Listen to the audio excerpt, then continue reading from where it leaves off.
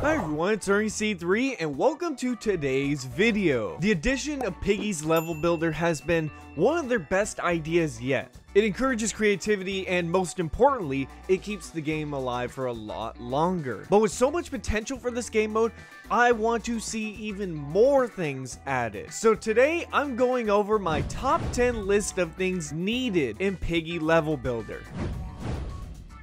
Sometimes I want to be able to put an item behind a locked area. That way, of course, when the player gets the key, then they can get the item. However, the problem is, currently in the game, if you want to do that, you have to build an entire room just for that one item. That's why I propose that number 10 should be safes. They're similar to locked doors, but they're much more compact. Plus, I mean, it already exists in the game anyways. As a bonus, they can actually also add as a type of decoration. For example, if you wanted to make a map based off of a bank. Someone go make that map idea. It hasn't been taken yet, I don't think.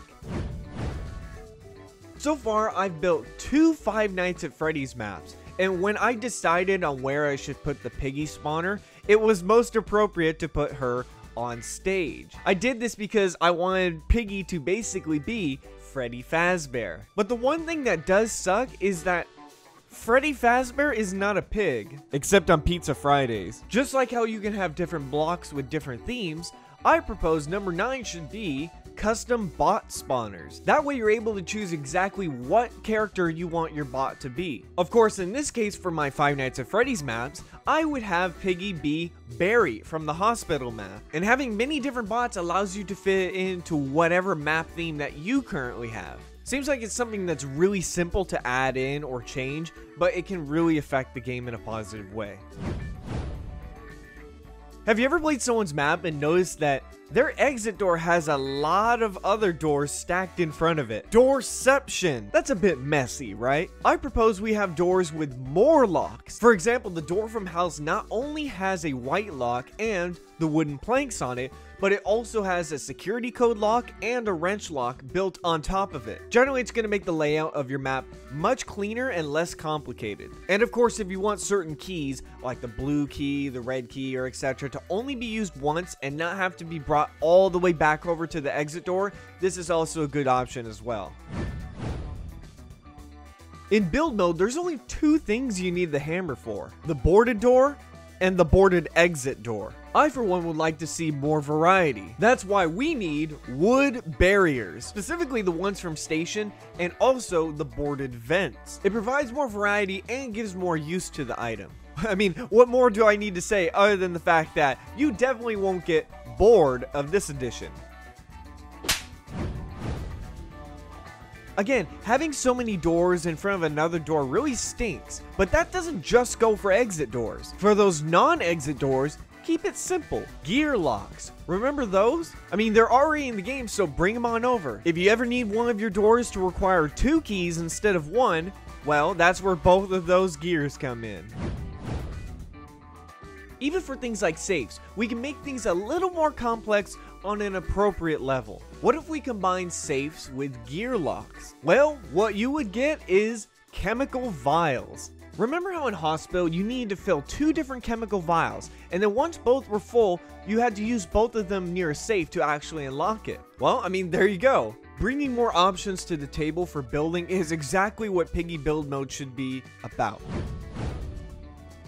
We recently just got soldiers added to Piggy build mode. What if we had an NPC that was smarter than a soldier, but stupider than a Piggy bot? Well, you would get what I like to call sentient NPCs. If you get close to them, they chase after you. But after a certain distance, they'll go back to where they originally were standing at. Some good candidates for this would be Foxy or Mr. P. Now you're probably wondering, why would we need this? Well, I mean, what if the map maker has a character blocking a certain doorway? Well, then that's actually where something like the gun or the crossbow can actually become a key. One of my favorite maps is Outpost. Why? The tank! That's why. The tank was actually one of my favorite parts of the map. And not only do I think that it should be added, but the missile doors as well. Actually, you know what? What if you can actually control the tank? Now hear me out. What if you can actually create a designated invisible track for the tank to move across once you give the tank the fuel. This can actually open up some really big possibilities, like having tank races. I'm getting excited just talking about it. Something that was always in Granny, the inspiration for Piggy, but was never in Piggy itself, was the concept of having 2 different exits. In Granny, you either escape through the front door or through the car. Well, it actually just so happens that there is a car in Piggy. Doggy's car. This is not only a good idea as a second escape option, and it can provide variety, but it can also fit into any kind of map theme that you're looking for. Something pretty cool to consider adding, if you ask me. Now here's you. You're trying your absolute best to finish a custom map. You're memorizing every door and every item placement, and you're dodging obstacles left to right. Finally, you make it to the exit door. You unlock it and you head on out, and what happens?